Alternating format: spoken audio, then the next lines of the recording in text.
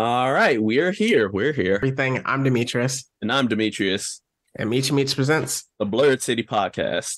So yes, again, with Marvel's Secret Invasion dropping, we figured it being such a big summer event, it's something that we should follow. 6 episodes, so 6 recaps. These are only going to be short sprints of episodes. They're not going to be as long as the usual episodes in most cases. Potentially, if there's like a big mega episode they have in the future or something like that. But as of right now, we are not trying to double record at the moment. So, Meet, you got anything with this? Oh man, as I said, just this is gonna be a wild ride. Secret Invasion's a pretty interesting story, and see it adapted. It piques my interest. Yes. And with us having 6 episodes, we're able to go more into detail with each episode, break things down instead of how we usually do it, where we wait for the season to end and then try to recap as much as possible the entire season in a big picture view. So now we can kind of take a tidy view of it. So before we get into it, let's hit you with the legal spiegel. The purpose of this podcast is to explore digital and print media.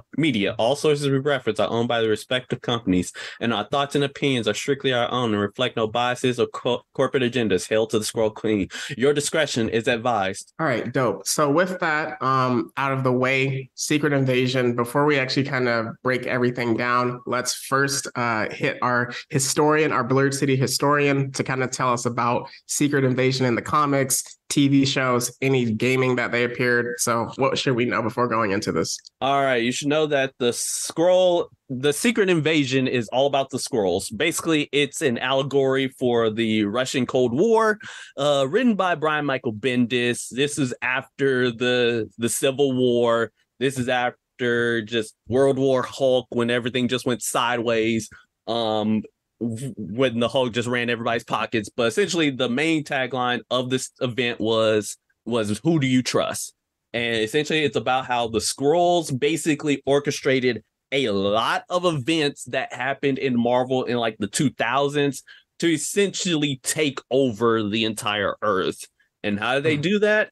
Well, by covertly taking out certain superheroes and replacing them as Skrulls. So they shapeshifted into those heroes, and they were able to bypass all detection, all the like everything, like just all scanners and detection, and even memories, because they implanted their memories.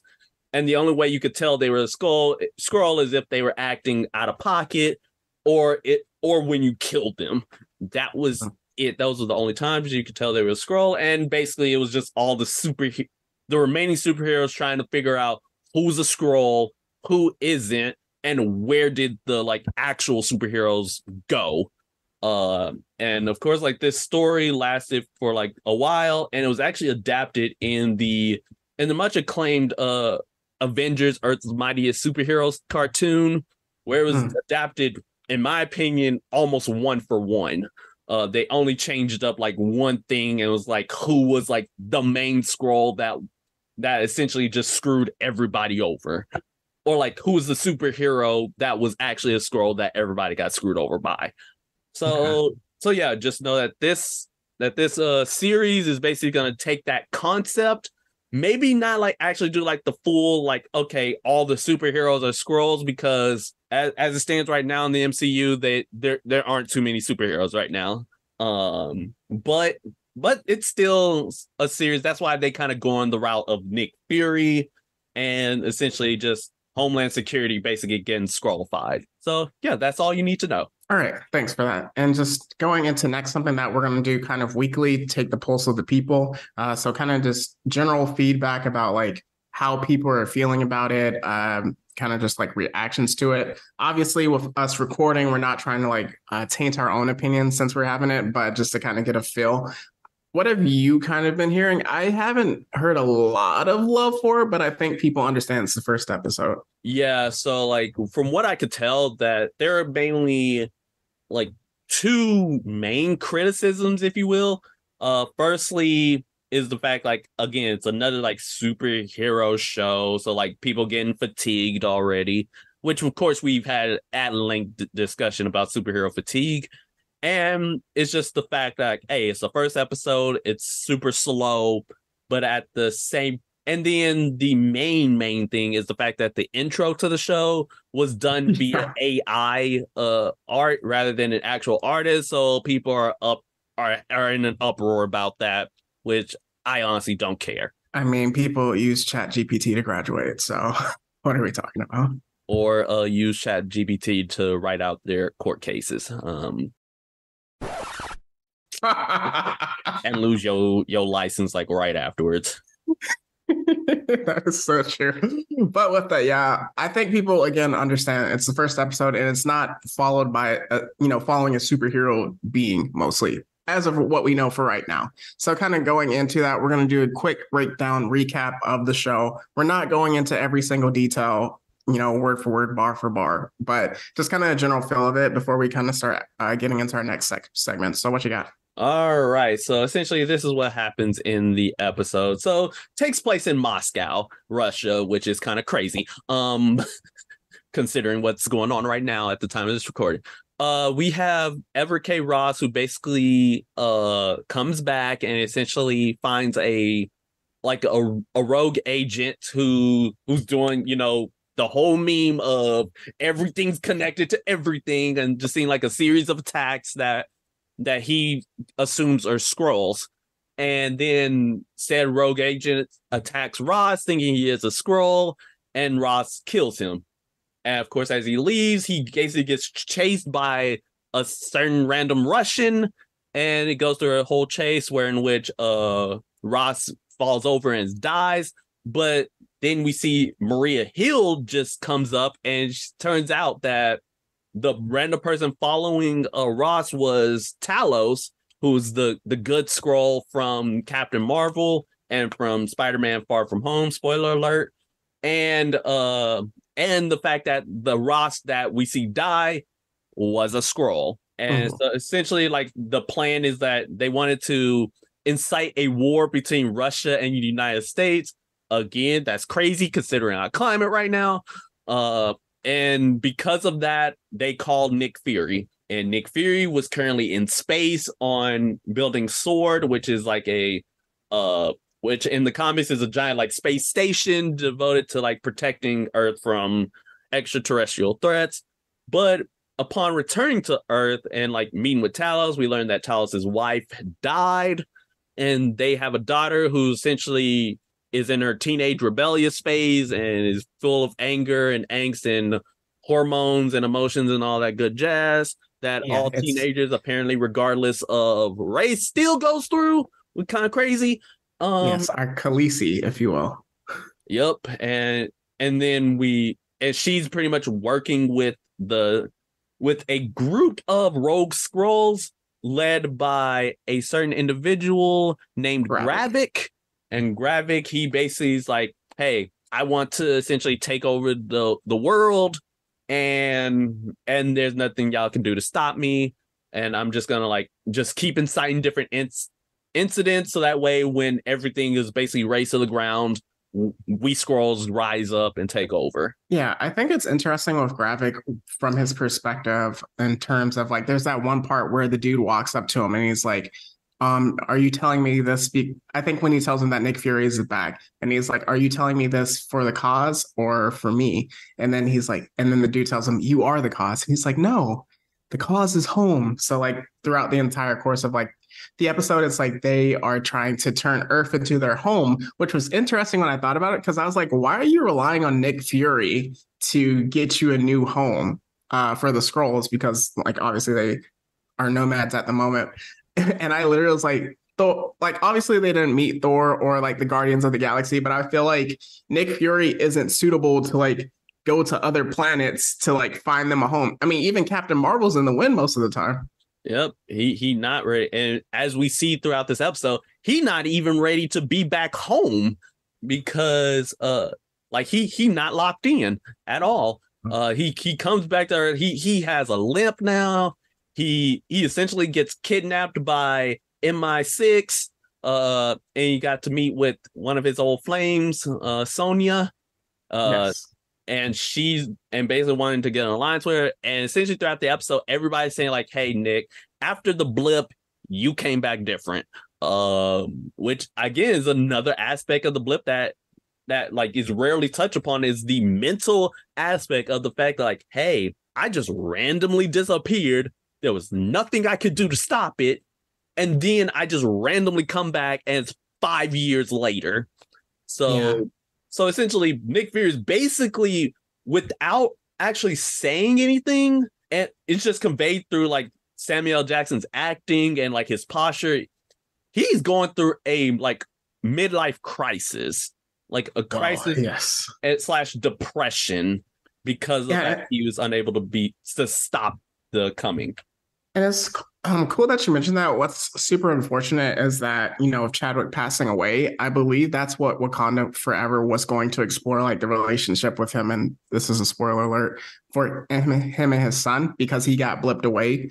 And so his son would have been like, the age he is now, and they would have been reconnecting 5 years later and all that. But unfortunately, he got robbed of that. But it's cool what you mentioned that with just like, yeah, you lost so much time from the blip. And like everyone is like, yo, even Maria Hill, when they're playing chess, it's like you would have already been like 2-3 moves ahead. And then Sonya Fallsworth, like he said, when he asked, what are you like, who's behind the Skrulls attacks or where are they? She's like, you would have already known this answer. So I think what really sucks is that we don't see Nick Fury post Endgame, except for, like you mentioned again, Spider-Man Far From Home. But that's not really him. So we don't know the effects of like Nick Fury. We just see that when he gets back, he's like super old. So like getting back into the story, they all link up with Talos. One cool nugget that they drop quickly is that Rhodey, our boy War Machine, he is like talking to the president. And apparently like Nick Fury was not supposed to get off that ship. Yeah, so that was kind of interesting because like,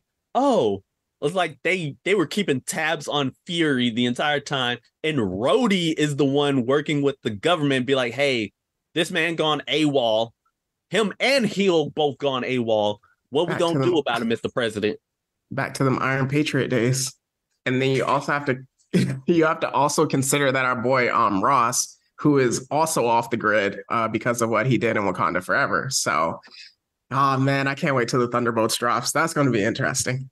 But just like moving forward, so we see that our Khaleesi, whose name is Gaia, she is charged with collecting a dirty bomb to kind of set off like this war, this conflict.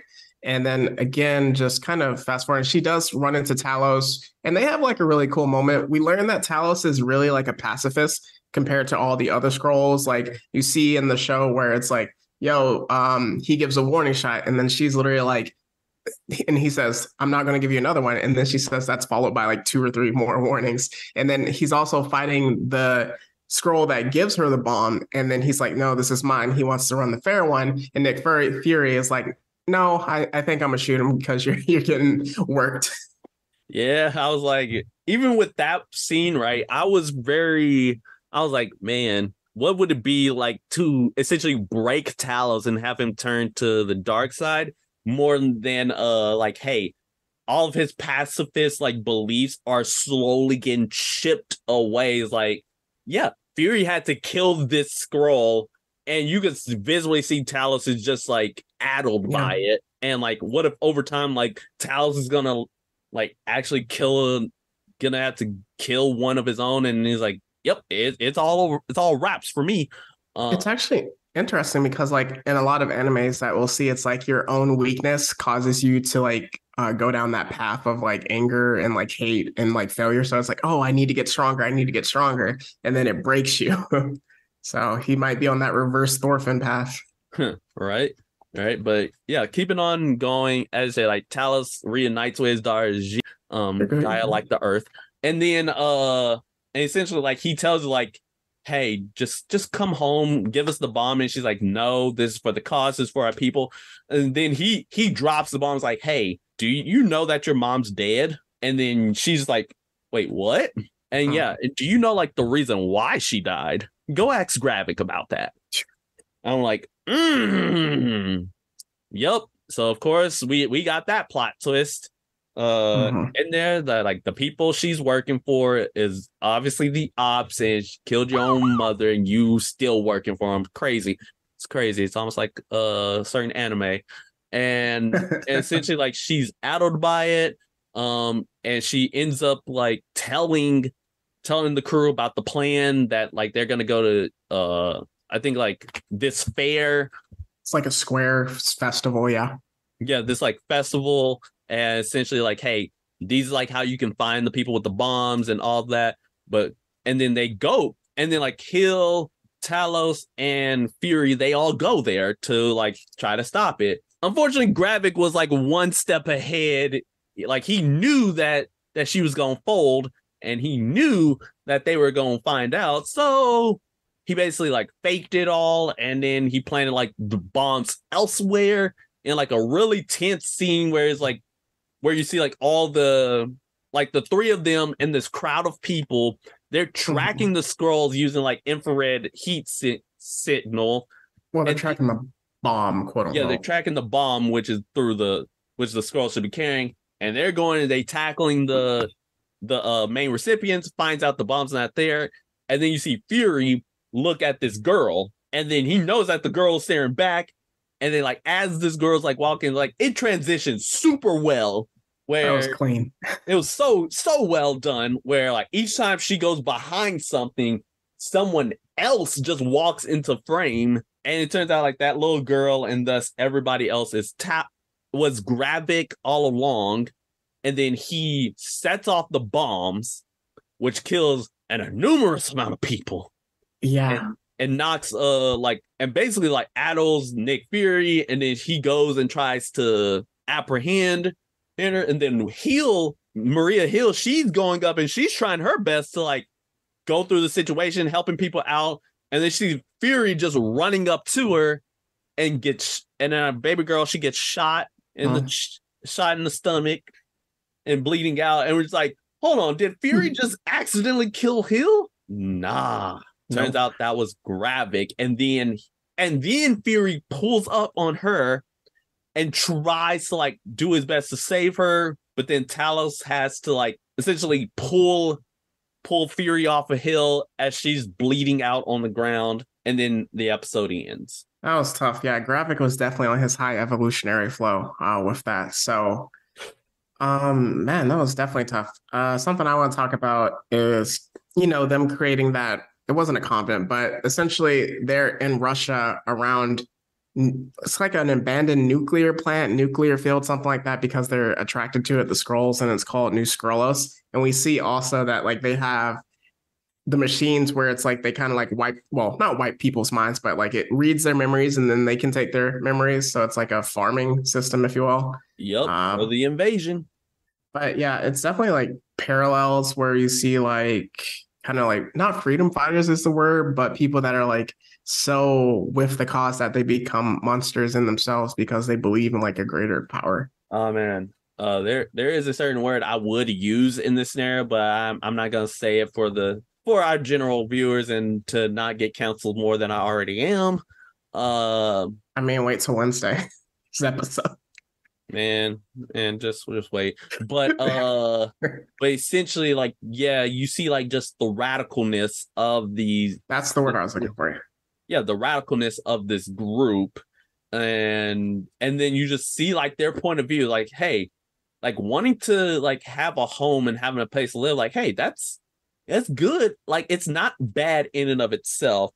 What makes it a problem is like their methods and like wanting to take out all of life take out human society to do it.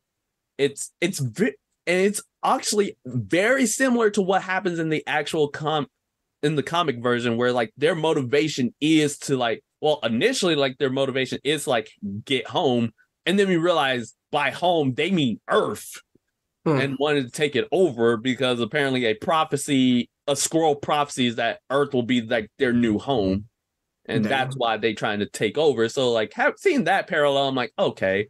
Did you also happen to like notice how just the, I guess, parallels between like the shape shifting and like all that, and then how, and just like the, I guess, propaganda of like the like Russian and the Cold War. Yeah, it was definitely interesting. And then even Fury like mentioned the Cold War, like in that one scene where he was in the Russian bar. So that's I didn't know like the original Secret Invasion was about that, but if you actually like think about it, and then when you explained it, it makes sense.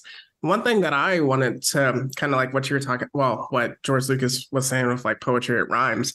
If you recall Falcon and the Winter Soldier, one of the effects of the blip is that it caused, I forgot the name of like that rogue squadron of people, like that cell, but it was Flag like, Smashers. yes, the Flag Smashers, where it's like post blip, a lot of people lost their home. And then also people came back to no home. So kind of with that, it's like, we have to figure out what to do. And then like the world governments are like trying to take back over things that had settled down because it apparently seemed like it was quote unquote peaceful throughout that time because like again trauma bonding. And then with this episode it was like, hey, post blip it made it much worse for the Skrulls. So this is why they're like getting active. So I thought that was definitely an interesting parallel. Yeah, definitely, definitely. And another thing like I really liked is just kind of like the effects of the blip. Well, not just the effects of the blip itself on Fury, and you can also kind of semi see it on Hill as well because she's like if you see like how she was acted like in all the previous MCU movies, here she's like a lot more, how would I describe it? Kind of mellowed a little. Like I feel like she was definitely in the first, like her first appearances, she was more active. And then, like, in this one, she was more reliant.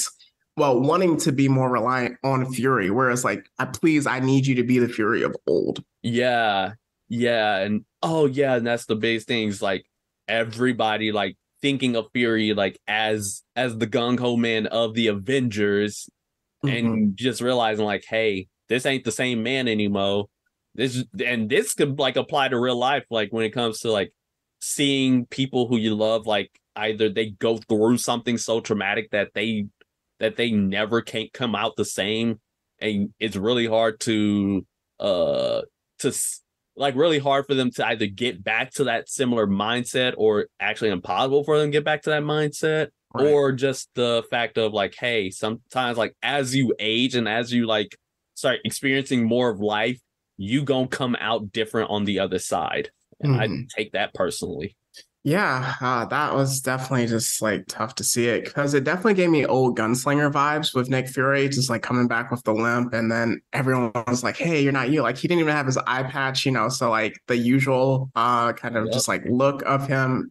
He wasn't wearing like that clean suit. It was like haggard, the beard and everything. So I'm definitely interested to see where we go moving forward. I wonder how much it'll pick it up. I think this is going to be, I'll kind of talk about later, but the act that spurs him to try to become that old Fury. Yeah. Yeah, I was gonna. Yeah, and I'm really interested too, and also just, of course, Gravik being a straight up demon, being an Yeah. op straight up just for bada boom. It's like he pulled that Aussie man. It's like, yeah, I executed the plans like 5 minutes ago. Yeah. Kaboom. So that's actually interesting that you mentioned that. When I was watching it at first, I didn't read it as him already knowing that they were after him and that guy would spoil the plan. But dang, so now we got to be on the lookout for her because he gonna be looking over her shoulders definitely. So with that, usually we want to kind of with this we want to give like a different award of the week, just a singular award. It was going to be MVP, but after this episode we had to go with op of the week. Yep, yep. Gravik, come down here, boy, because you out here making plans out of nowhere. You trying to turn into Sosuke Aizen. You made plans upon plans. You knew what was gonna happen before it even happens. Like, all right, I know she gonna fold. He gonna get us killed. So we blowing up the whole building. Ha! Everything was all it was it was Gravik all along. Miss Agatha Harkness looking boy. And then you had to go and shoot baby girl. All right, I'm gonna Right. kill you. So going with that, our next segment we're going to have the big questions of the week. it doesn't purely relate to these the show that we watched or the episode that we watched, but it kind of ties in loosely for each of it, or it can be directly of the show. So for my question of the week, when isn't it fridging? Because with that, we've seen a few times where it's this like character again, fridging for those that don't know. It's typically, Meech could explain it better after, but it's typically a woman is either killed or something awful happens to her to spur into action the male character. It's derived from Daredevil, right? It's actually derived from an issue of Green Lantern where like the Kyle Rayner version where his girlfriend, who literally just like had no personality, was just there as his girlfriend, gets murdered by a supervillain. I think it was Major Force or something like that. She gets cut up and then stuffed inside the fridge, and then when Kyle Rayner comes home, he just finds her dead in the fridge. Yeah, so it's kind of with that. And Maria Hill, like you mentioned, she was much more active in the first ones. And like when she died, I first thought of it was like, yo, I've been in all these movies and I died in a Disney Plus TV series. Like, what's going on? But I don't want to say it was with her, but considering the fact it was episode 1 and there's 5 more episodes, that's my question. So I'm not sure how to feel about that from that perspective, because she has character, she has personality and everything else. Yeah, I guess like the main thing is like, I guess us waiting to see like what happens in the later episode. Like, is she actually dead? Because they could just fake us out like they do numerous times, because people get shot in the gut all the time and they most of the time they end up living or things of that nature. Like we just won't know until like the next. Also, Fury also got shot multiple times in the Winter Soldier. And you think he died in that, and then he comes to find like later in the movie. So it's true. Till we get like an actual funeral and her actually getting like put 6 feet under, I ain't gonna buy it.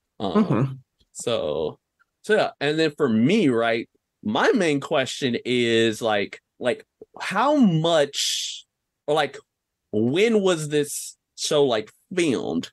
Because of the political climate of like everything that's happening right now, as well as the fact that this show is taking place in Russia of all places, and like seeing as how like everything is escalating with Russia and the Ukraine and the issues going on right now, it really is just like, and the fact like the original like Secret Invasion was based on like the Cold War, which Russia was intimately involved with, and even the show is intimately involved with. So I'm just like, how much did y'all know? How much much did y'all know? And like, when did this start filming? Because like, there ain't no way that y'all could be this accurate. I don't know. I feel like they could have done it like over a year and a half. But sometimes when they say they're filming in foreign countries, they're actually not. But that's actually a very good point. I feel like maybe parts of it were already filmed and then they just kind of like unfortunate timing, obviously, in these unfortunate circumstances. Kind of related to that, I also was thinking, where does this relate to the Marvels? Because the Marvels was originally slated to come out 2 weeks from now, essentially, and then it got pushed back to November. And then we see on the trailer, which we can't always believe, he was on a ship and he didn't have the beard that has now. Yeah. Again, and heck, that could very well just be a scene that's not even in the movie. That's true. So we just don't know. We just don't know. Like the other biggest thing that I can think of, like another big question that I probably want to ask is like, essentially, are there other like Marvel characters in the MCU right now? Are any of them Skrulls? Like, are they going to use this as a jumping off point for like to reboot certain characters? Or at the same time, essentially like, we'll do what's the actual comic event failed to do, which is essentially get the recon certain mistakes to be like, oh yeah, they were a Skrull that entire time. For example, like they could have essentially like written off the fact like Tony and Iron Man were in a war, in the Civil War. That could have been Skrull related. I Did mean, you say Tony and Iron Man? I might my apology. Tony and Cap, like their whole Civil War could have been due to Skrulls, and part of it was, but most of it wasn't. So it begs the question like if there are going to be like implications like, hey, certain superheroes are actually going to be Skrullified, but again, in terms of like who it's going to be, it's like we don't know. Like, could Rhodey have been a Skrull? Could this be how they retcon age retcon Ross and how he goes from like William Hurt, rest in peace, to Harrison Ford? That's a good point. Well, but I want Red Hulk, but that's we're not talking about the Hulk today. We're not talking about red green doors today. But hey, it may be relevant to this new Captain America movie. That's true. With that, something I wanted to also ask you: are the Skrulls able to replicate abilities? Yes. Ooh, okay. In fact, there's a whole character called Super Skrull, which he took the powers of all 4 members of the Fantastic Four. Jeez. Like, can use them all at the same time. And then, of course, when the Skrulls were impersonating the superheroes, they impersonated their powers too. Okay. Interesting. All right. So moving from there, we're going to get into our final segment, but predictions for next week, and then also a big picture view of just the MCU and then this season. So what you got? All right. So my predictions for next week is probably seeing more of Talos, perhaps like breaking his vow of pacifism, seeing maybe Fury gets galvanized by the death in air quotes of Maria Hill. Got to see confirmation of her being dead for me to classify her as dead. And then like maybe seeing Gaia slowly turn to the light side. I think with that, it's like you're right with Gaia, because I think that like that paranoia is going to start to increase, and then Talos is probably going to reach out to her and be like, "Hey, this is what you told me," and she's like, "Oh, I didn't know that. I tried to help. I tried to set it back, but things happen." So kind of with that, my prediction, I think that Nick Fury, we start to see him like become more of a chess player and like getting into position, things that need to get in position, and like just becoming more aware and like dealing with that anger of Maria getting hurt. Oh, also Coulson, like he got stabbed in the chest by Loki. So maybe not. With that, there's like a whole Agents of S.H.I.E.L.D. show, but yes, exactly. You don't even know if that's even canon. That's 100% true. So kind of with that, I think like how he said you messed up because by killing Coulson, you like reinvigorated the Avengers. You got them to like come together. This might be his like, hey, Talos, I'm not playing anymore. But I think he's not going to get active until episode 3. Yeah, agreed. So how do you think this ties into the big picture of the MCU? Because everything's connected. For me, I think that I don't know if Secret Invasion, well, I don't think it has anything to do with like the later Secret Wars that this is potentially tying into. Do you know that? Nah, I don't think so. So like, I know like you have the big King Dynasty and Secret Wars. That's what everything is building up to at this point. So I don't know if like this will tie at all into the multiverse or kind of, but I do think you were right with Rhodey being in this. And then Captain America, Brave New World coming out, and then also Armor Wars, and then Iron Heart. So that's like 3 things where Rhodey might be that missing link, and then like U.S. government as well, and then Thunderbolts. So yep.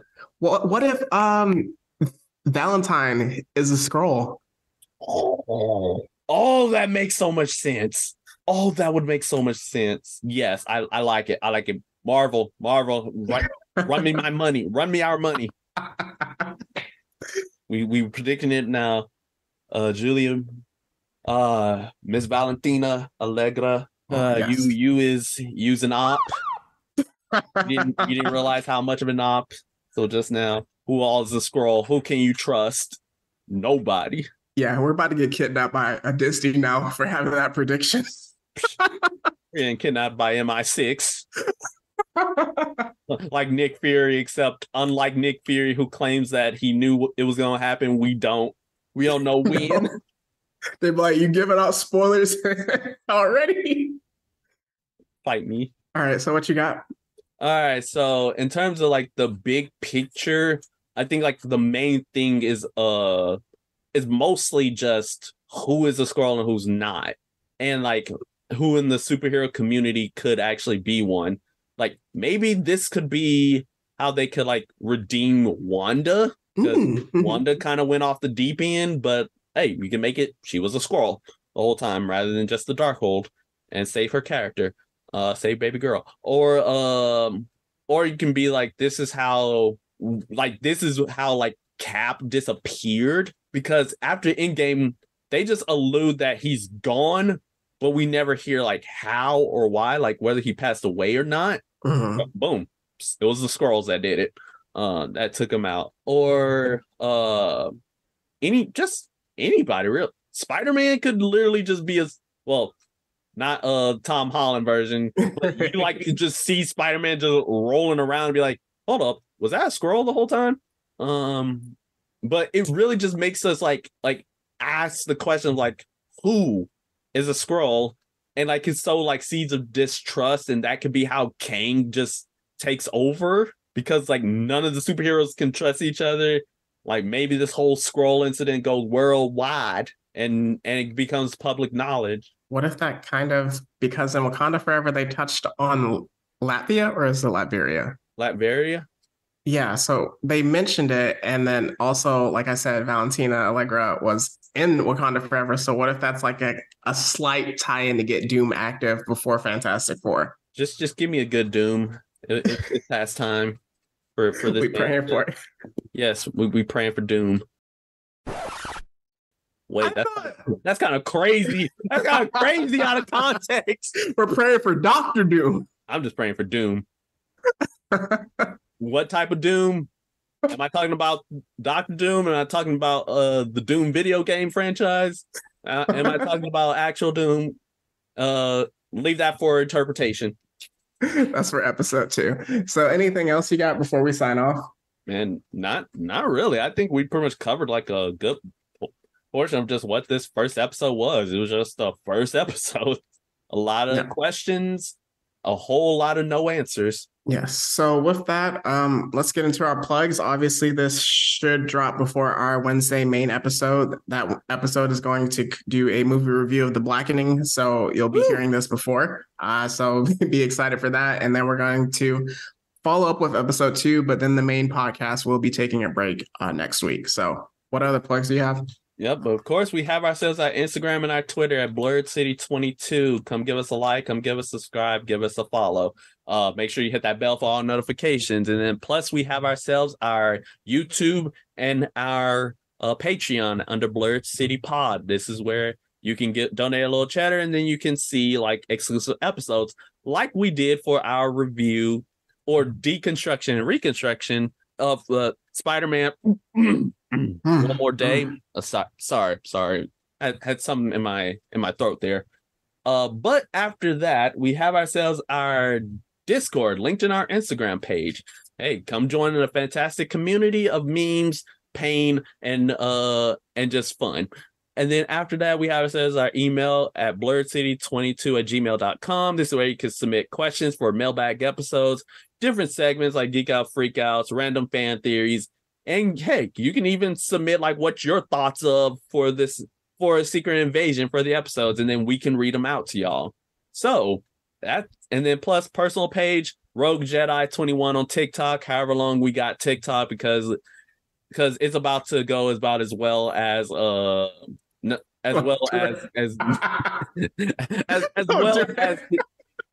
things are in Russia right now. So yeah, that's all I got.